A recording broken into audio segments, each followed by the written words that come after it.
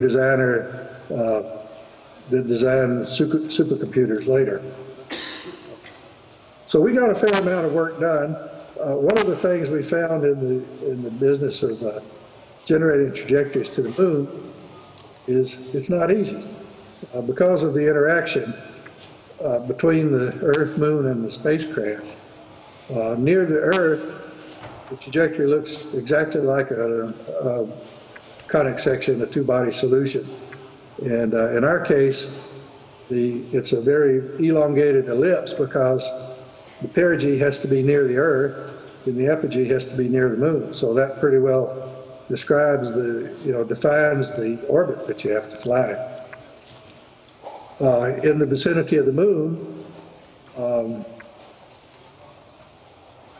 it looks like a hyperbola, and it looks very much like a hyperbola.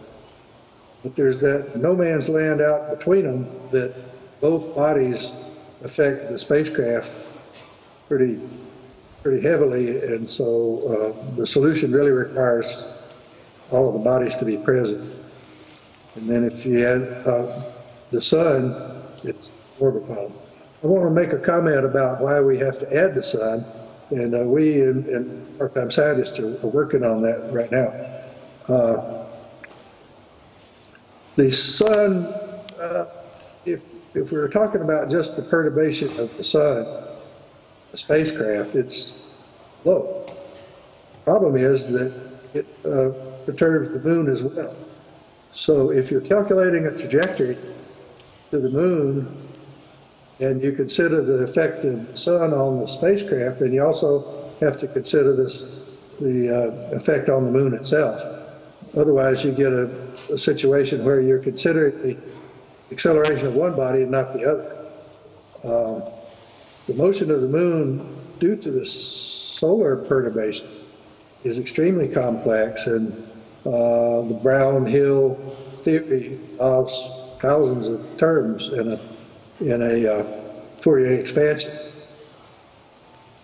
So we're always looking for simplifications and modifications that will let us study the problem without having to generate these vectors.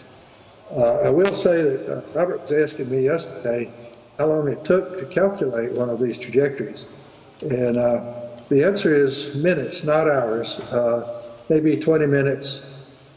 It's not a hard problem because if you're using a variable step Runge-Kutta sort of integrator, it only takes a couple of hundred integration steps to get there. It's not like trying to calculate thousands of orbits of low Earth orbit. It's a simpler problem than that in terms of just integrating equations of motion. And so it doesn't take great gobs of computer power. I've calculated lunar trajectories on IBM 1130, which was an ancient 16-bit computer. You'll like the 1130, we had 16K of RAM, that's K bytes, 16K, and a hard drive with 512K. And we were calculating lunar trajectories on that, so pretty interesting. Now, the part where it comes in more difficult is deciding how to get there. If you consider the problem, here I am in low Earth orbit, and I want to go to the moon, how do you do that? Where do I start the burn to go into translunar orbit? And how long do I thrust? All that sort of thing. You can, in an ordinary numerical integration, we do what we call are you seeing me bounce back and forth? I guess. I'll try to be still. If you give the trajectory an initial set of initial conditions, a position and velocity relative to the Earth, you just let it run, just integrating the equations of motion, you can follow it out and you arrive somewhere. But that somewhere is hardly ever at the moon. You can go through some spherical trig sorts of calculations and help to narrow down the search, but eventually you're going to have to do a search. I first went to work for GE. They had none of that stuff. They had the in-body program, very accurate numerical integrator that could solve motion around all the planets plus the moon. But they had nothing in the way of calculating what the initial conditions should be. And their advice to me was, just run the trajectories till you get near the moon. And that's just not workable. You've got 6 degrees of freedom. You can't just do trial and error on that. So what we did was I worked out a lot of spherical trig type stuff to come up with the geometry that we needed, the orbit plane, trajectory plane, the lunar orbit plane, so forth, of course, the equator, and work out the geometry that would get us near the moon. Now, because of the perturbation, you don't actually get there still, so you still have to do an iteration in some fashion.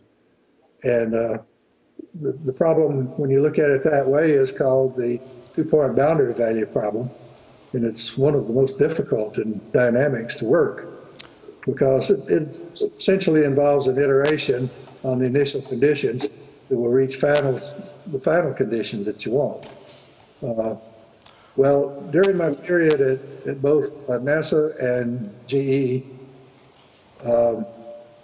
I wrote quite a number of programs that would solve that, and that's really sort of what I claim to be my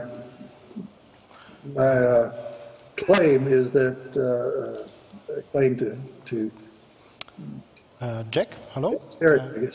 One thing, due to the time we're passing, I think we should do the question part now, if you feel up to it. Huh? Okay. If everything's fine with it? I just wanted to say one more thing. Yeah, okay, no problem, sorry. Yep. At GE, I worked on, one of the first, I think, to work on abort trajectories. We had what we call a fast return, and the circumlunar trajectory was a free return. And if any of you saw the movie Apollo 13, there's a conversation there where, you know, the flight director gets told that there's a problem, and he says, can we do a fast return? And the other guy says, no, we'll have to do a free return. And I really like that exchange because that just describes my entire work for Apollo.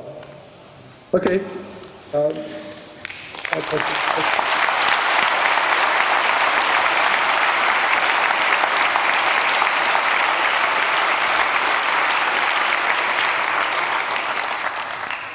Okay. Any questions? Can I just ask anyone who wants? Can I just ask anyone who wants to ask a question, just to queue up and use the microphones here, rather than shout out, because poor old Jack's not going to hear it.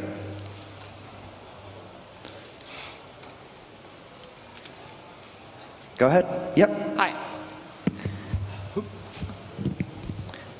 I was just curious, since you were talking about how computing power was so different back in the 60s compared to what it is now, if you are doing anything substantially different in terms of planning the trajectory for this mission, is there a different approach or different methods that you're using to take advantage of all of the computing power that you have now? Actually, there is a couple. The first thing is that on the Apollo missions, even if we were landing on the moon, it was still a free return trajectory. Is there a problem? Okay. The idea was that when we leave the Earth, everything goes right. We need no mid-course corrections. Our guidance has been perfect. We'll go back to the Earth and re-enter in a satisfactory re-entry corridor. We did that obviously for safety reasons, even when we were planning to land on the moon. We don't have to do that for the Lunar X PRIZE.